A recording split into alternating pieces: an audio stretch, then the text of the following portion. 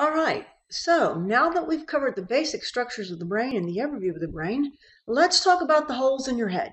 Literally, holes in your head. And these are called ventricles. And these are fluid-filled spaces that if we were to look through the brain, we would see something that looks like this shape here, these kind of ram's horn shape. And these are what we call lateral ventricles here, because we have one in each hemisphere. If we were to take the brain and sagittal section and look at it and look into the hemisphere, in this case I have the right hemisphere, if we were to look inside it, you would see this space. And the two ventricles, the lateral ventricles on either side, are separated by a thin wall of material called the septum pellucidum, which in sagittal view we will see is like a thin wall of material that separates the two ventricles, the two lateral ventricles. So you have a lateral ventricle in each hemisphere. Neither one of them is numbered. However, they both drain into a third ventricle here via interventricular foramina or foramina of Monro.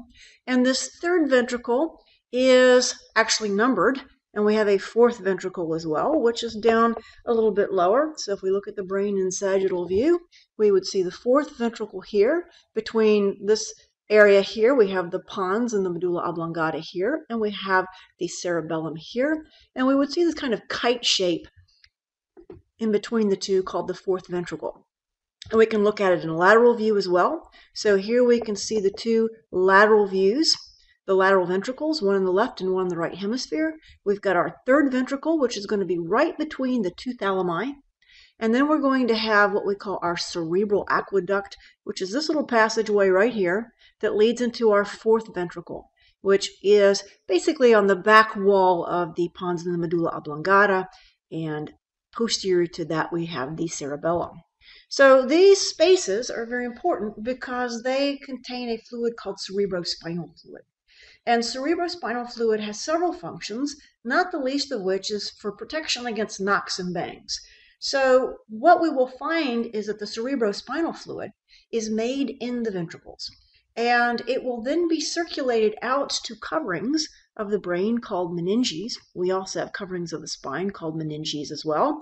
And this is a three-layered structure that has a space within it for this cerebrospinal fluid to circulate.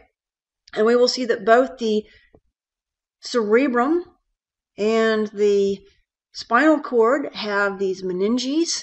And so we have the cerebral meninges, we have the spinal meninges, and these meninges cover the brain and the spinal cord. In fact, they cover the entire central nervous system.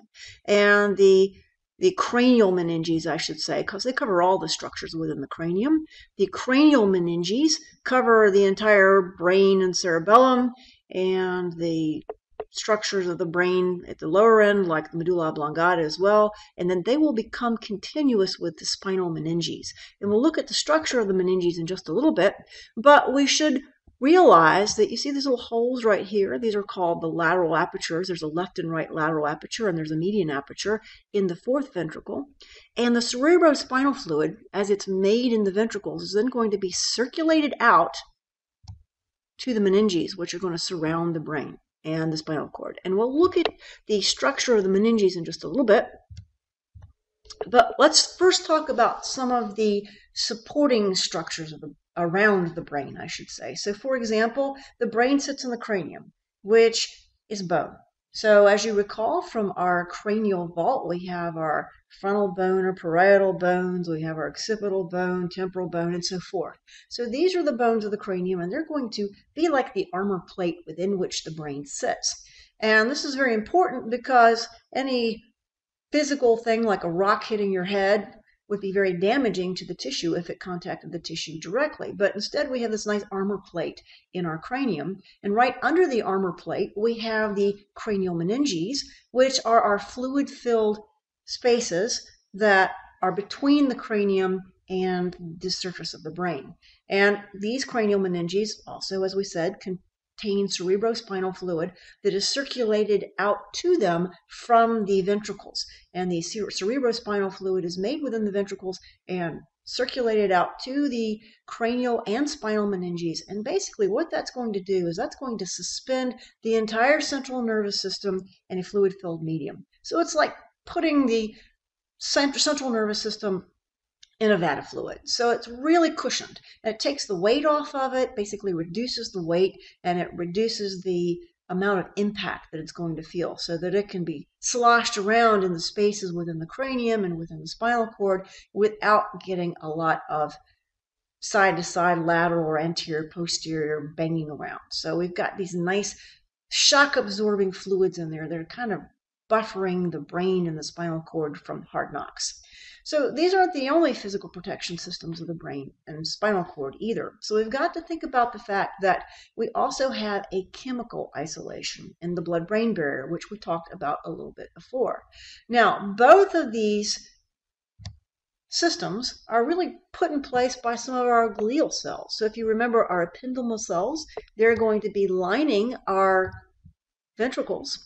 And in certain areas of the ventricles, called the choroid plexus, we will find very specialized ependymal cells that will make the cerebrospinal fluid.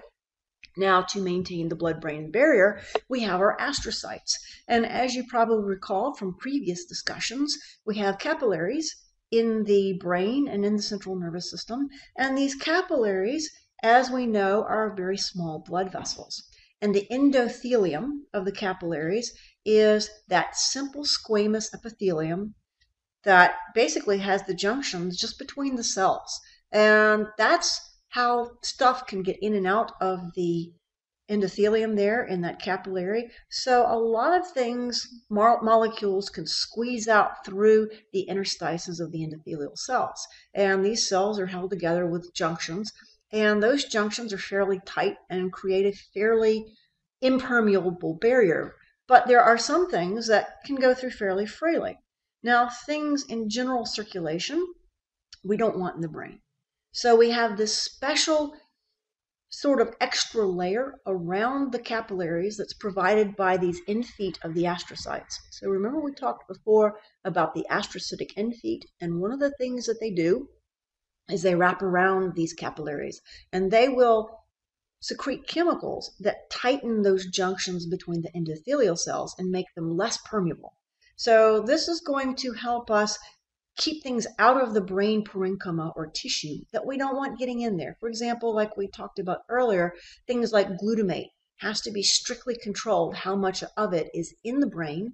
And since glutamate is just an amino acid, it can be circulating in our systemic circulation after we eat a meal rich in protein.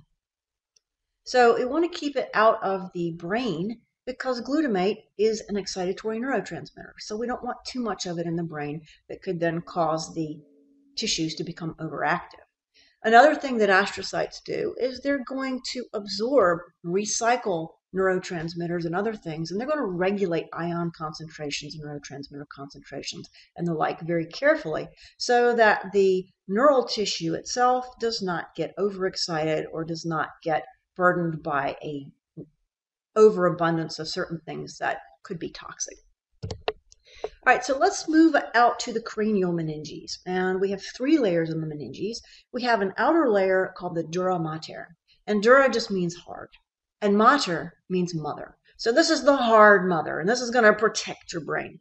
This is going to be fused to the inner layer of the cranium. So we have this dura mater that's fused to the osseous tissue of the cranium. And right under the dura mater, we're going to have the arachnoid mater, so called because it looks like a spider web inside. An arachnid is just a term for a spider or something with 8 legs, really. Scorpions also are arachnids.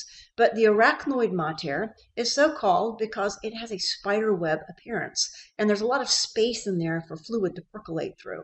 And this is where the cerebrospinal fluid will actually be circulating.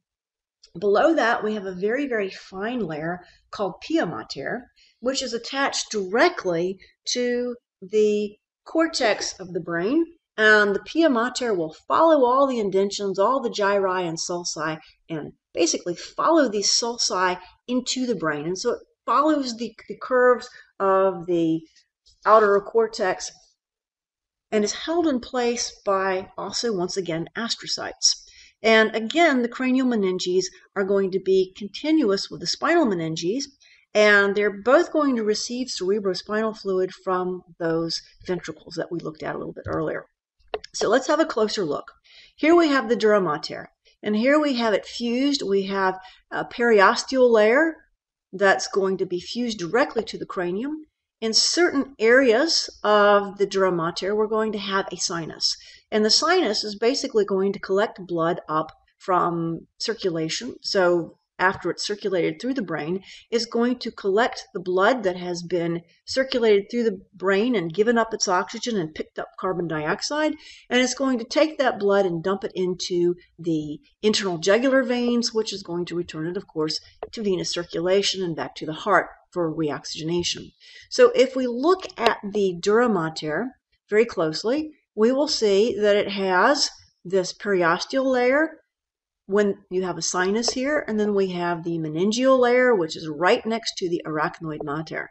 Now, one thing to note, this diagram here indicates a subdural space. In a healthy person, you will not see a subdural space.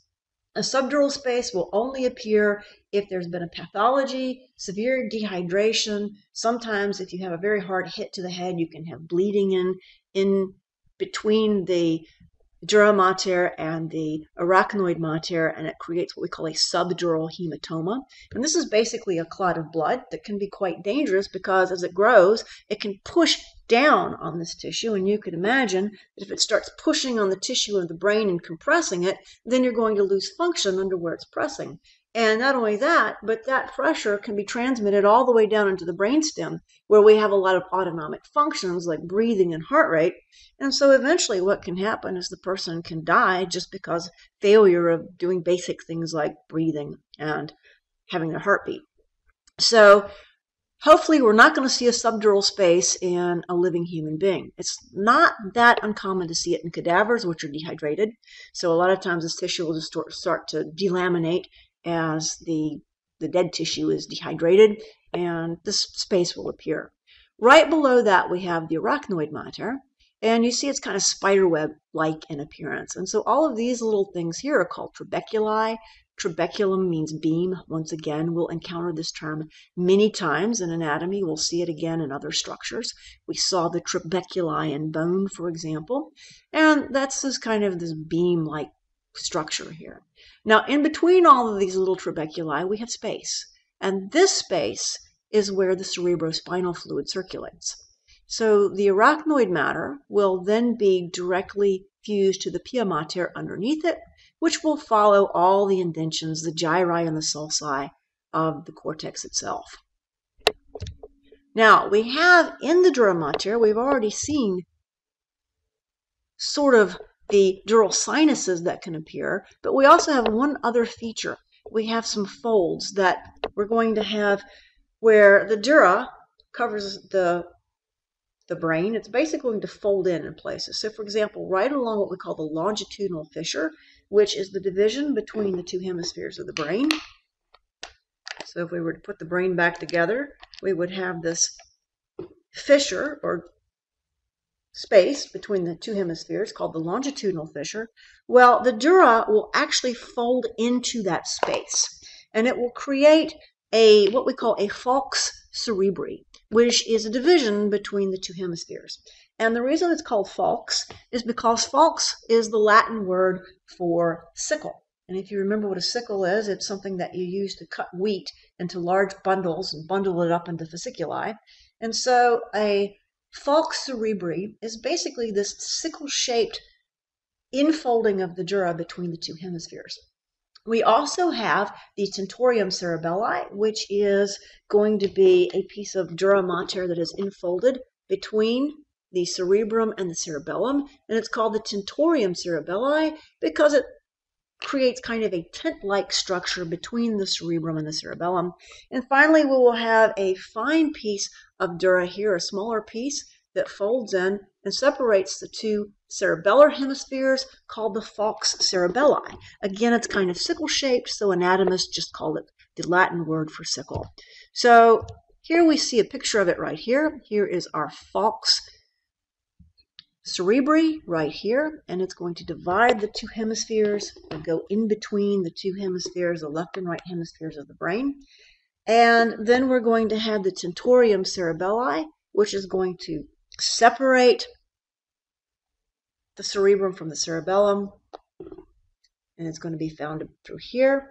And then we're going to have the falx cerebelli, which is here, which is going to separate the two halves of the cerebellum.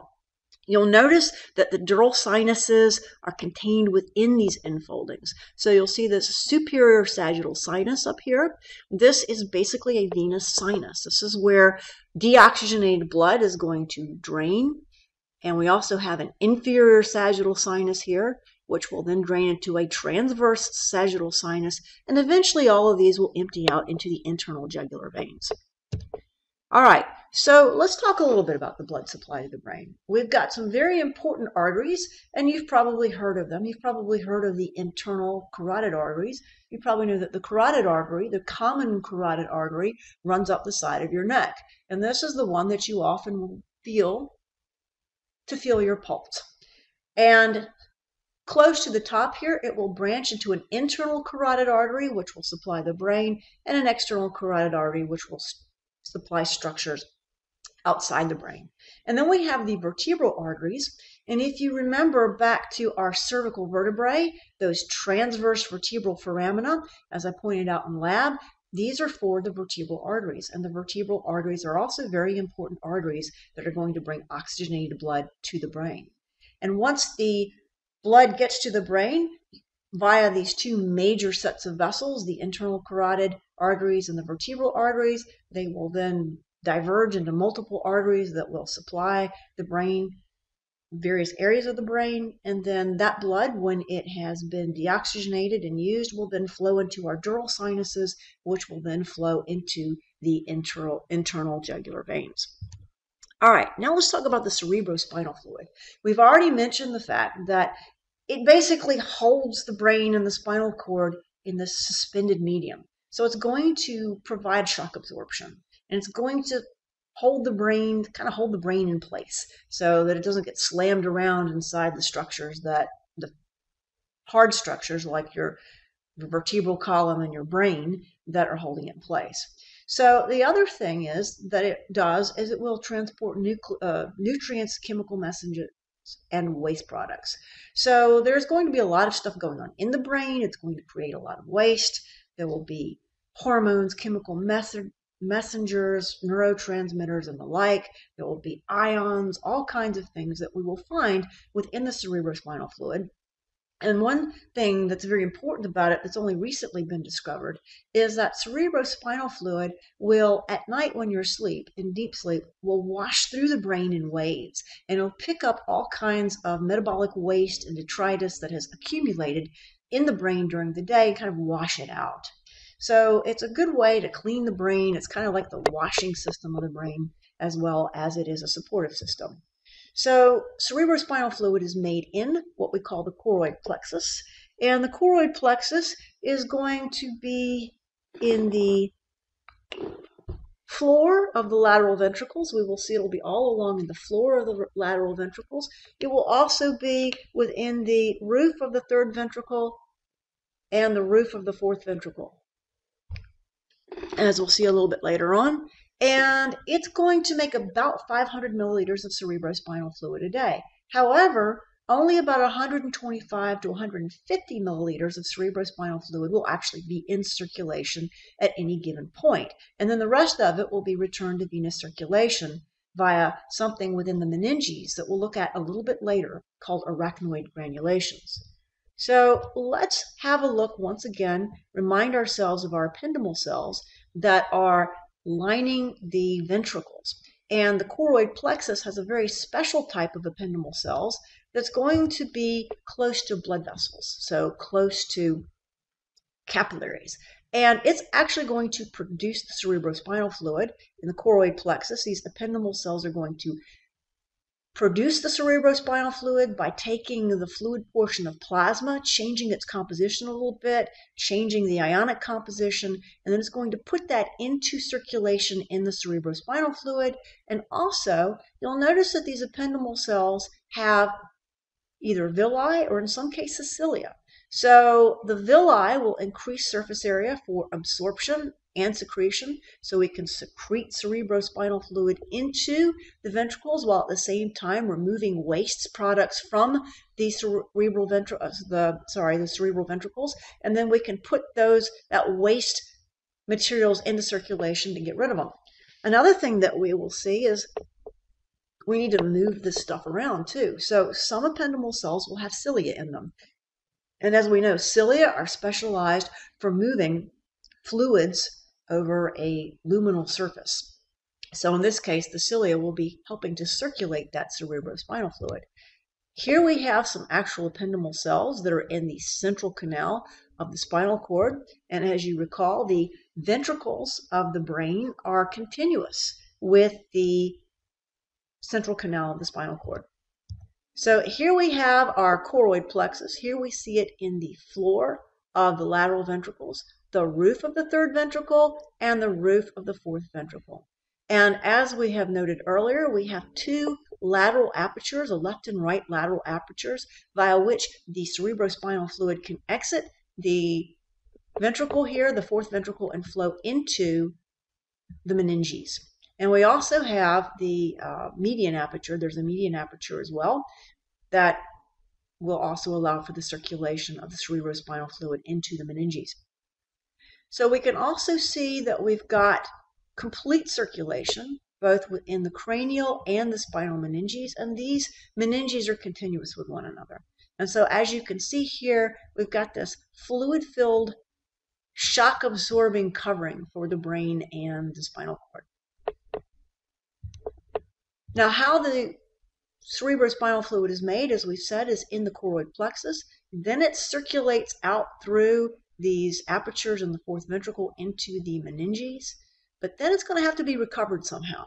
So if we look here, you see these little things right here? They're sticking up. These are called arachnoid granulations, sometimes arachnoid villi. And they look like little cauliflower kind of sticking up into that superior sagittal sinus. And what they're going to do is they're going to dump excess cerebrospinal fluid into venous circulation by dumping them into that superior sagittal sinus, which, as we know, is returning deoxygenated blood into eventually it'll empty into the internal jugular vein, which eventually will get back to the heart to be reoxygenated. All right, so we've talked about the meninges and we've talked about the ventricles. Let's talk about the fact that we have our blood-brain barrier, and we're going to have 4 places where the blood-brain barrier is somewhat compromised. That is, there's going to be a break in the blood-brain barrier. And the reason for this, as we'll see a little bit later, is that we're going to have areas of the brain that are important for getting hormones or other signaling molecules out to the rest of the body. And to do this, they have to be able to put hormones. Sometimes they're proteins, peptides, sometimes they can be amino acid derivatives.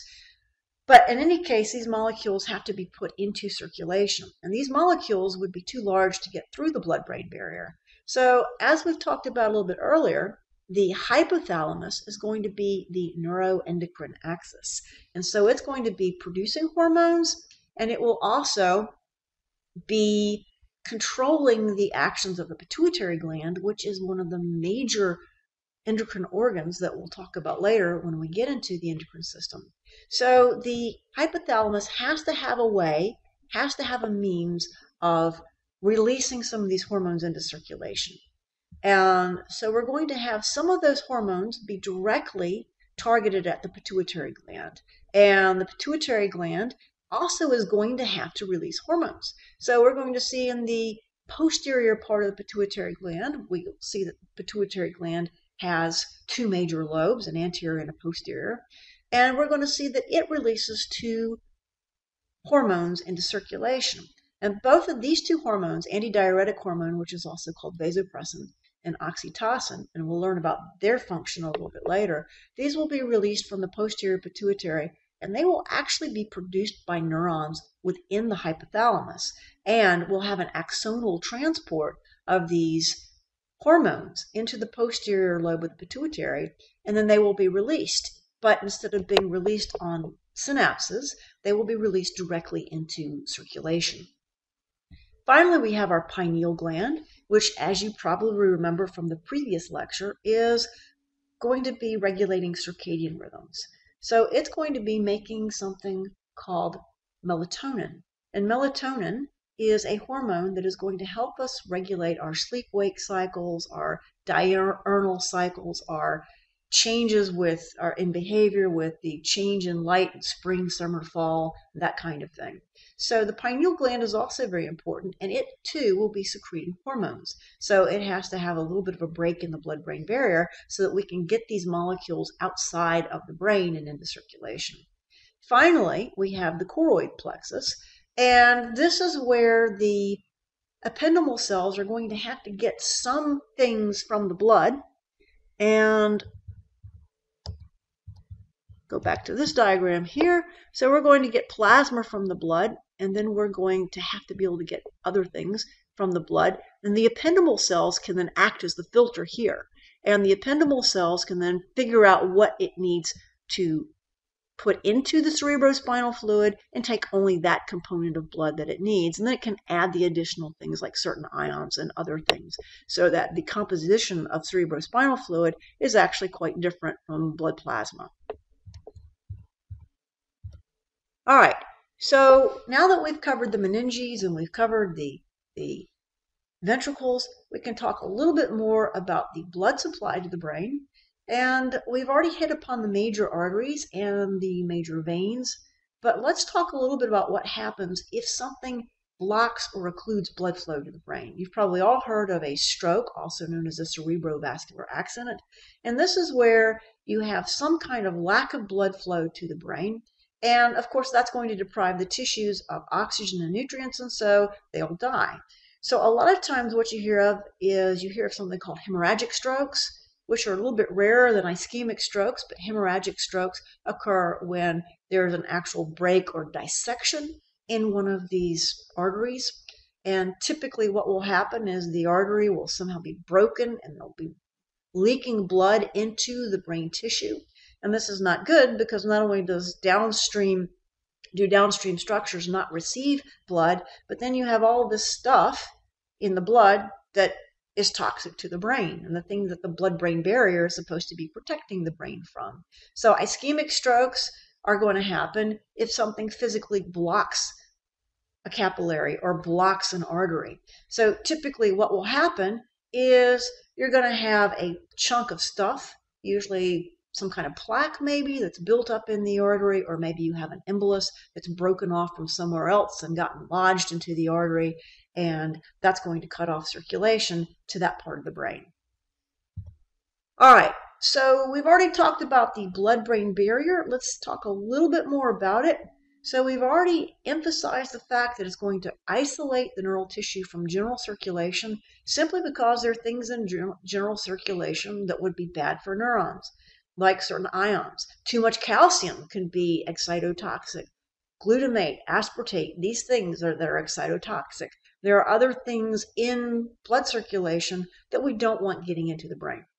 So the blood-brain barrier basically is formed by the astrocytes wrapping their astrocytic end feet around the capillaries and secreting chemicals that are going to make those endothelial cells tighten the junctions between them. And that's going to allow for the brain to be much more picky about what gets into it. So it acts as kind of a filter. Now, we have certain things that can diffuse through very easily. As before, oxygen and carbon dioxide can diffuse freely through. Certain steroids can also diffuse through, and certain other molecules called prostaglandins can also diffuse into the brain and the spinal cord. And as we said, the astrocytes are going to be the major controlling factor here, and they're going to release chemicals that are going to control the permeability of that endothelium. And the endothelium is just a special name for that simple squamous epithelium that's going to line all blood vessels and the heart. So capillary endothelium is about the only thing that makes up a capillary. So it's very thin and allows for the passage of things like dissolved gases and nutrients through it. Now, one of the things that we have to touch upon here is the blood-brain barrier is one of the key problems for pharmacologists who want to develop drugs to act on the brain. So if they're going to be developing drugs, for example, serotonin selective reuptake inhibitors that we discussed in class before, some of these drugs for, say, depression or for Parkinson's disease, they have to find a way to get these drugs across the blood-brain barrier. And there's certain other things that can be problematic in that they can compromise the blood-brain barrier. So, for example, radiation. So ionizing radiation can compromise the blood-brain barrier. Even cell phone radiation can temporarily disrupt the blood-brain barrier and let things leak in there that shouldn't be in there. So the blood-brain barrier is a very important thing in that it's going to keep toxic things out of the brain and very tightly control the kind of chemicals that get in there. We also have the blood-CSF barrier, and to distinguish it from the blood-brain barrier, it's formed by ependymal cells, and it's going to surround the capillaries of the choroid plexus, and that's going to allow us to, going back to that's going to allow us to control exactly what components get put into the cerebrospinal fluid. Because remember, we're taking components of blood. We're taking components of the fluid component of blood plasma, but there's certain things that we don't want in the cerebrospinal fluid and certain other ions and other things that differ from blood plasma and blood that we do want in the cerebrospinal fluid. So the ependymal cells are there to adjust the composition of the cerebrospinal fluid.